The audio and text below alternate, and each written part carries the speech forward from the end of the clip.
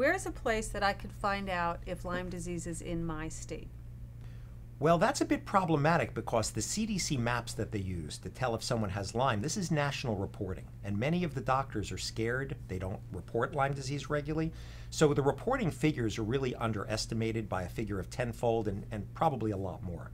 So Lyme has spread across the United States. It's certainly endemic in the Northeast, in California, and the Pacific Midwest.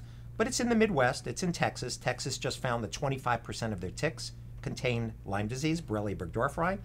It's in Canada.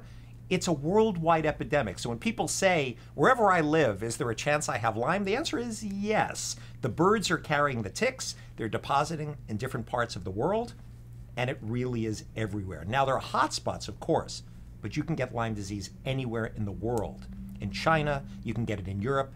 It's worldwide. And even what you're saying, too, is that even if it's not Lyme disease or this variety of Borrelia, it may be something, that there's some-kissing cousin of it no matter where you are. That's correct. And this new one, Borrelia miyamotoi, the ticks, the mother ticks are passing this bacteria on to their offspring without a blood meal from a mouse or a deer.